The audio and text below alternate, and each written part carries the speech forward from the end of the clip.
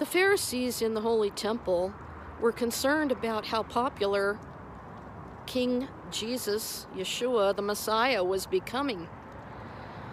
And he told the disciples, he stood up in the temple, he told the disciples that they were not to speak in this name anymore.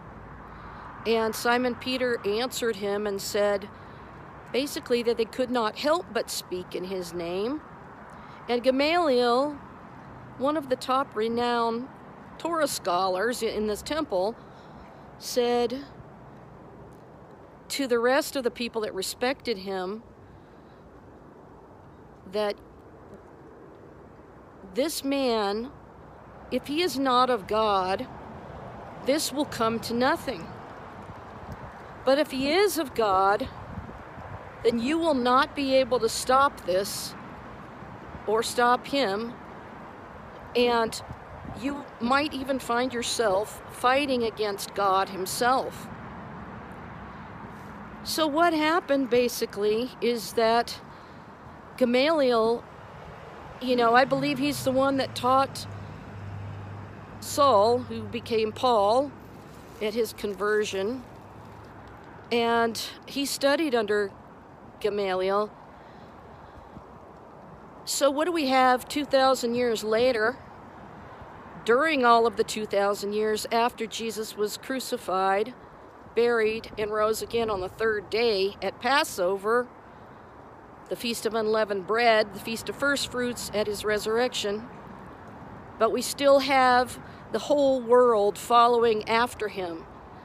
So that tells you right there that it is of God, and that Jesus, the Messiah, Yeshua, is of God, because none of them, nor anybody in the last 2,000 years, has been able to stop his testimony. And right there in the Hallel that they were singing at the Passover Seder, after they were walking out of the Passover Seder and heading to the Garden of Gethsemane, they were basically singing that Hallel, and the Lord was redeeming them the night of redemption. And nobody's been able to snuff out the light of Christ, of Jesus, the Messiah of Israel.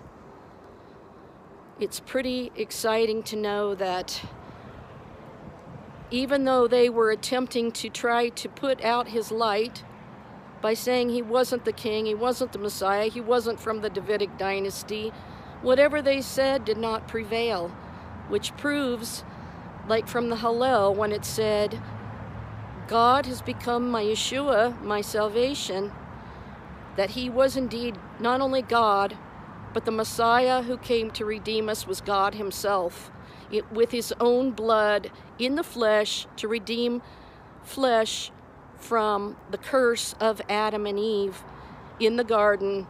So he returned to that place to go through all of that as the lamb sacrifice to take us back into the Garden of Eden-like state so we could dwell forever with God.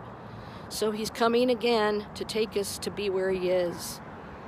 I hope this blesses you, and that you realize that even after 2,000 years' time, nobody has stopped speaking in his name. It's only increased, and that is a work of God. Shalom for now.